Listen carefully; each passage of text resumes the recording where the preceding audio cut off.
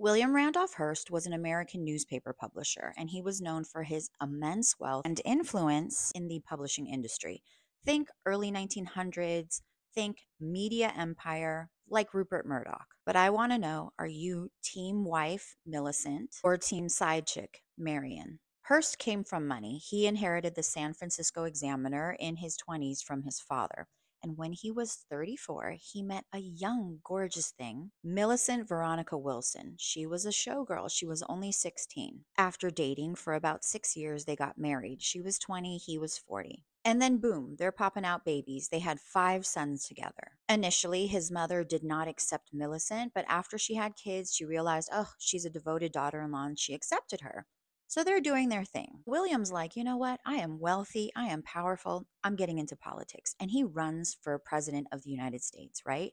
Millicent is by his side. He doesn't win. He continues to run for mayor of New York. He loses. He runs for governor of New York. He loses, okay? And Millicent is by his side the entire time. Finally, he gives up his political aspirations. William starts upping his cheating game and he begins dating Marion Davies. She was an actress. She was 20. He was like 53. Marion was gorgeous to look at, and this was during the silent film era, and she was, a big star, and William got behind her career. Don't forget that William is a powerful media mogul at this point, right? His newspapers are everywhere, so he really gets behind Marion.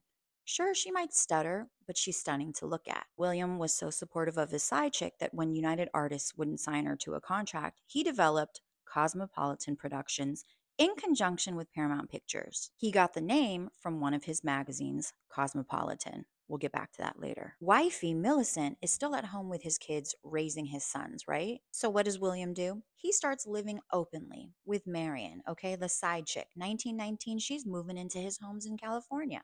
It was an open affair, okay? But let's say Wifey and the kids wanted to come visit one of his many estates in California. Well, Marion would have to pack her stuff up and go. Meanwhile, Wifey, Mrs. Hearst, is being the dutiful wife, dutiful mother. She's there. But our boy William is just openly posing for pictures with his side chick Marion. They're living in Hearst Castle. They're throwing lavish parties. Everyone must go visit Hearst Castle because it must be nice. He's lavishing her with money, gifts. Again, they're throwing Hollywood elite parties at their estate. And Millicent finally, she's had enough, okay? She's like, I'm leaving. So she takes the boys and she moves to New York City. Millicent was Catholic and she did not believe in divorce, but she couldn't take it anymore. So she built a life for herself in New York. William and Sidechick are living a life of luxury. Wifey and offspring are also living in luxury, but they're in New York. And you know what?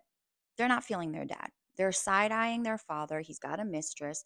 He's cheating on their mom. But you know what?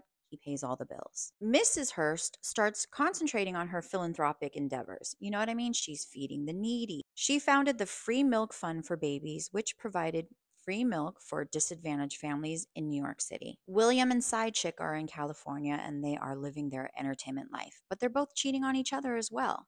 William has another side chick, and Marion is messing with some co-stars, including Charlie Chaplin. Even though he was a cheater, they say he was insanely jealous. Which brings us to 1924, the Thomas Ince incident. Thomas was a screenwriter, producer, director. William hosted a weekend yacht party on one of his yachts. Thomas was on board and suddenly he passed away. And William's newspapers reported that he had heart failure. But of course, there were rumors circulating, and one of the rumors was that William thought he saw his side chick Marion bumping uglies with Charlie Chaplin. He thought that Thomas was Charlie and accidentally pew-pewed him. Was it an unaliving due to jealous rage? We'll never know because they covered it up. It was rumored that William and Marion had a child together named Patricia. Marion would say that Patricia was her niece, but later when Patricia passed away, she was like, nope, I was their daughter. Who knows if this is true or not? William and Millicent never got divorced. It's cheaper to keep her, as they say. And one time they were almost there, but Millicent was like, I want Cosmopolitan magazine, and he refused. Marion, the side chick, was there for her man. When he lost a bunch of money when the stock market crashed, she cashed in some of her gifts and supported him. Some would say Marion's career struggled because William was so involved with it, but her career started declining. And because of this, Marion started drinking heavily. In 1937, she retired from the stage. She started concentrating on charities and taking care of William. In 1951, William Randolph Hearst passed away at the age of 88. Marion was by his side. He left her money and shares. 11 weeks after William passed away, Marion married this guy, Horace Brown. He was a sea captain. He was terrible to her. She filed for divorce twice, but they never got divorced. In 1961, at the age of just 64, Marion Davies passed away from cancer. Millicent Hearst passed away in 1974 at the age of 92. So, are you team wifey or team side chick? William Randolph Hearst was a dirty dog.